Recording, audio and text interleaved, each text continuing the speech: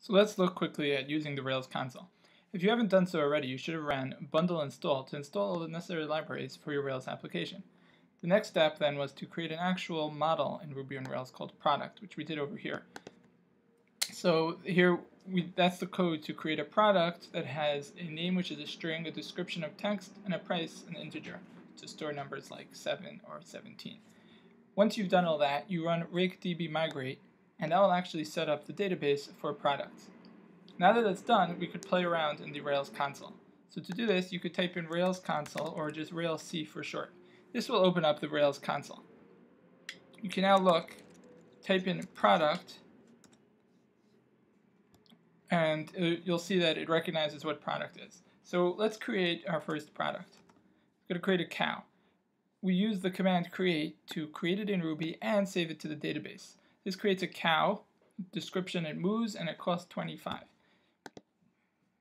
We see that it says insert into and then commit transaction. That means that it was actually saved into the database. So now that that's done, we could go and call up the first cow, and the first product, and it will return that cow that we just created. And we could save it in a variable. We'll call it prod equals.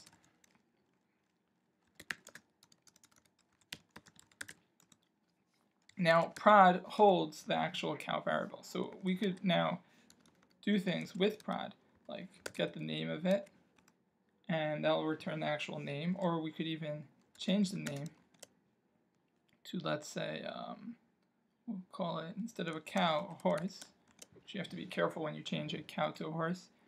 Now that's changed in Ruby. That means in the code that we're dealing with now it's changed. But if we want to save it to the database, we have to do prod.save, and then we see again this commit transaction. That means it's actually saved to the database. When you're done using the Rails console, you could type in quit, and that will exit the console.